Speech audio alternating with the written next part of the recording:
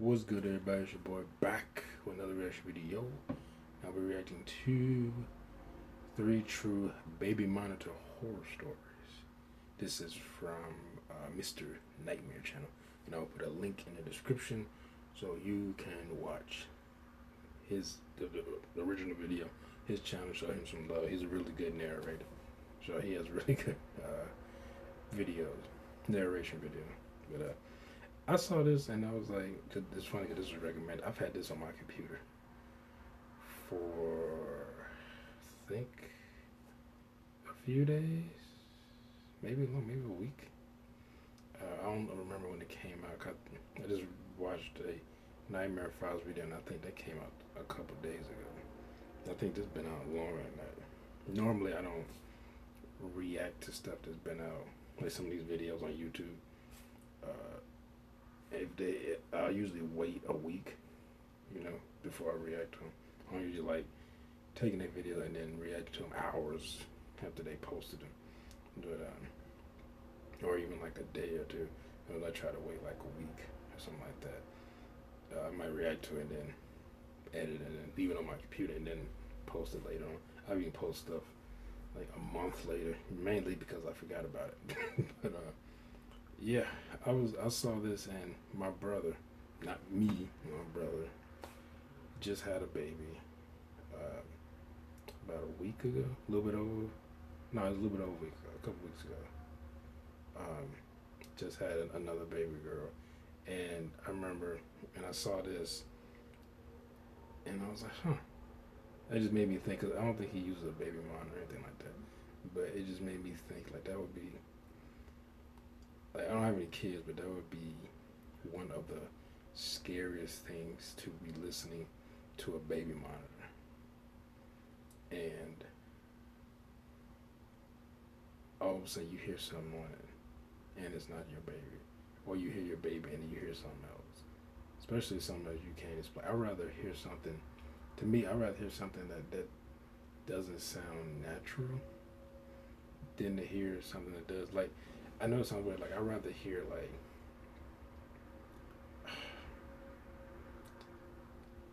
I don't know, maybe like groveling and not growling like that, because like there's a dog in there. But like, I'd rather hear like almost like a person moving in the room or talking than something that I can't, tell what it is. Because for some that feeling of the unknown in there, and I don't know what it is uh, better to me than like knowing there's a person in there. Because then I feel like somebody broke into my house, something like that. But anyway, I'm getting all like trying to keep my thoughts like, wait, what am I saying? But yeah, that's how people talk when you don't have kids or trying to relate to somebody who does. I normally don't. Listen, those are all your problems, not mine. Anyway, let's get into this. All right, here we go.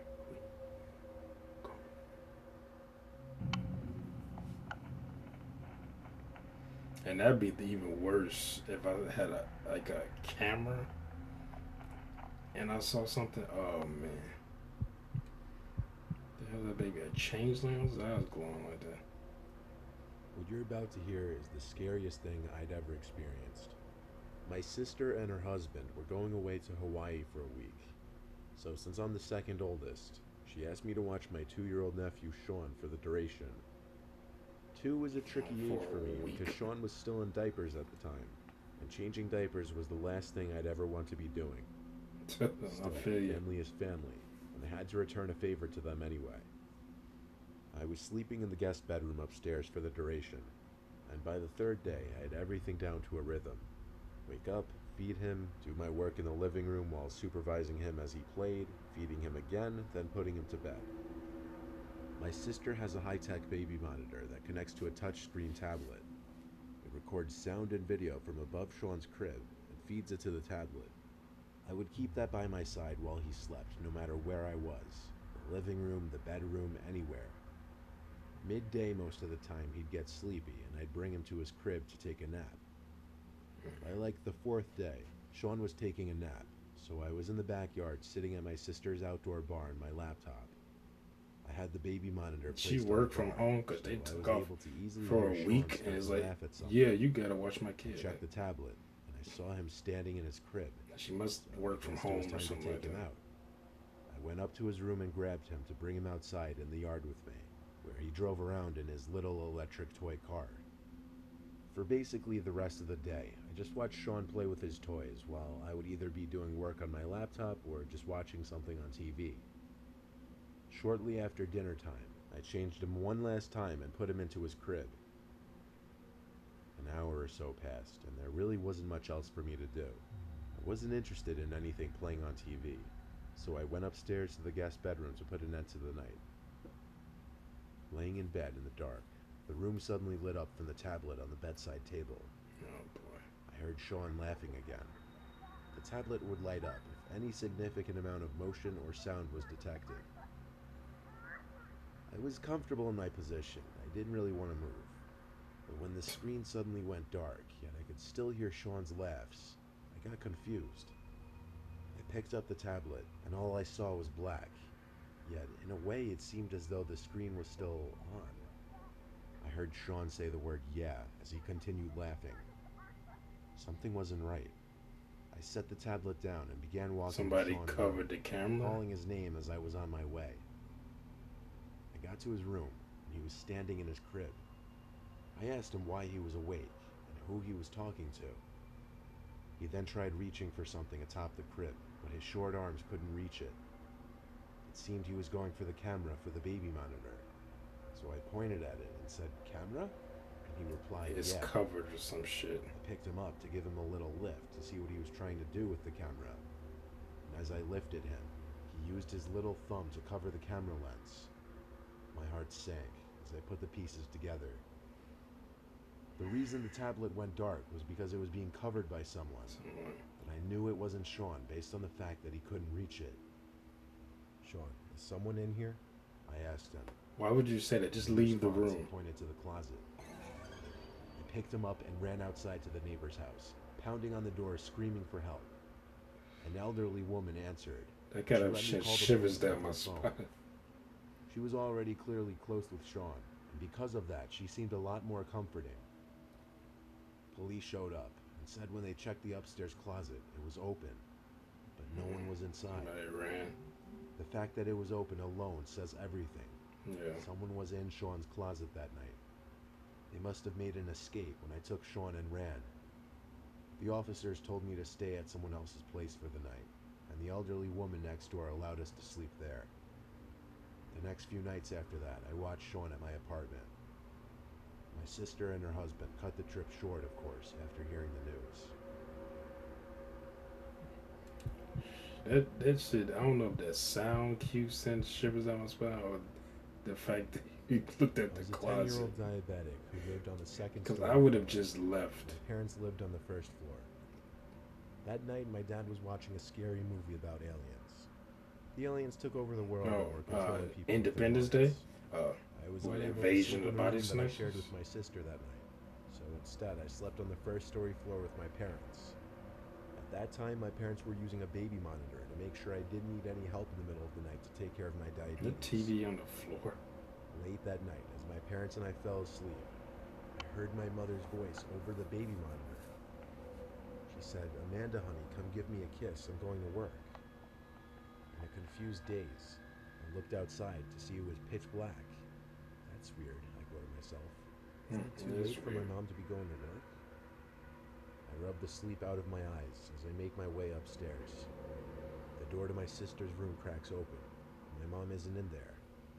My sister is sound asleep on her bed, and the curtain just drifts open. I look around for my mom, but still can't find her. I make my way fast down the stairs and back into my parents' room, where my mom sat up and went, "What are you doing up?" I said, "Didn't you just ask me to come upstairs to give you a kiss goodbye?" She looks at me funny. "No, why would I say that?" she said. I looked at the baby monitor and said, "You didn't hear that?" She looked at me funny, It says go back to sleep. I lay on the floor shaking, thinking about what just happened.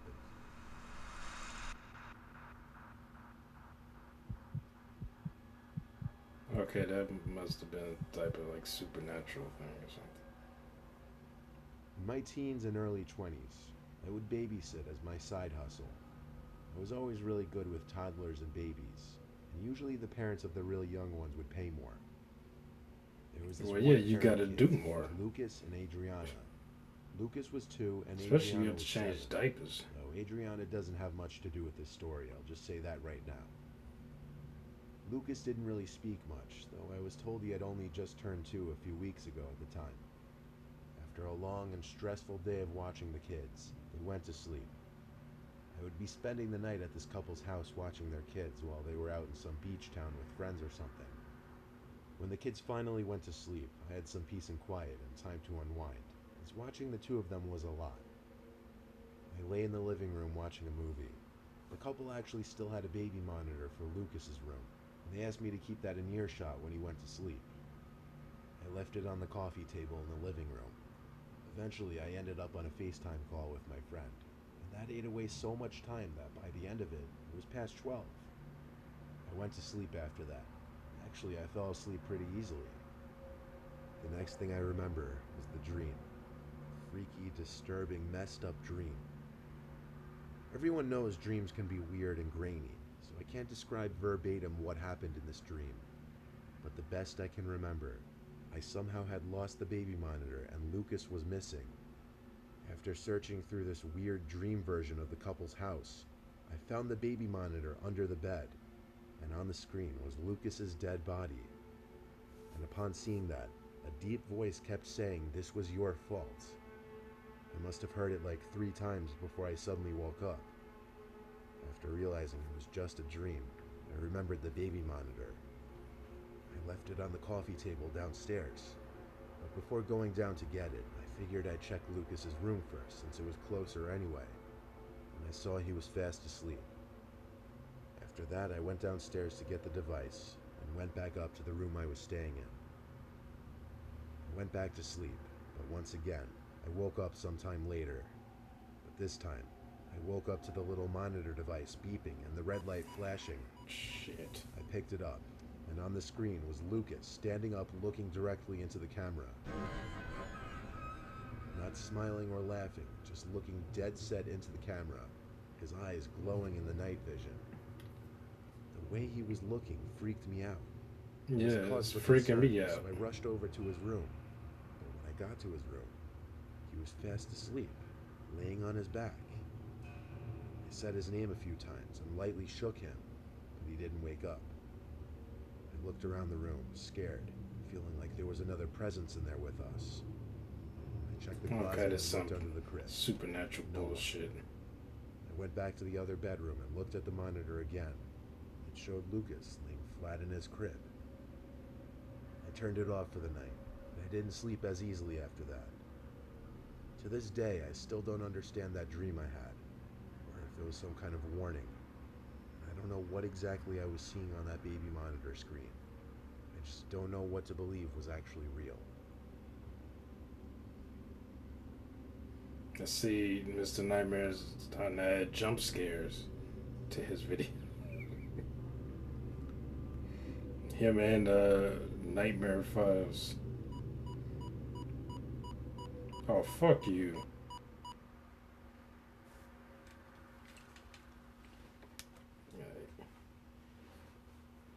Like I would say, the home invasion one was the scariest to me. 'Cause like I said, when like these other ones with like when there's all this kind of like supernatural type shit, like that's not really that scary to me. It's more of the maybe because I don't really believe in that type of stuff. So I'm more afraid of an actual person coming into my house and fucking with me. You know, like either they trying to rob me or they just coming here to kill me or what have you. You know, that is more terrifying to me. but yeah, that shit. That is when people fuck with babies. That's crazy. And then, what was that person doing in that room where they put their I'm guessing they put their thumb over the camera? Like, what were they doing? Were they planning to take the baby? They just want to play with the baby? Like, like I don't know. Maybe they were on rob, but they came in through the window and they would happen to be in the baby's room, so they just keep the baby from like crying or screaming. But then the baby starts laughing real loud. So that was that's whew, that just that sent shivers down my spine and my back hurt. That's why I'm sitting in this chair rather than sitting on my bed because I fell on the steps a few days ago. I hurt my back and that shiver. Like I didn't really move, but it like almost like my spine moved. Like my body moved, like my spine moved inside my body, and I felt that like little pain in my lower back. But yeah. Anyway, I hope y'all enjoyed my reaction, everyone. If you did, make sure to hit that thumbs up button down below. Share, subscribe if you're new here. Hit that bell. You'll be notified when I upload new videos. Comment down below. Share this video. I'll see y'all next time. Peace.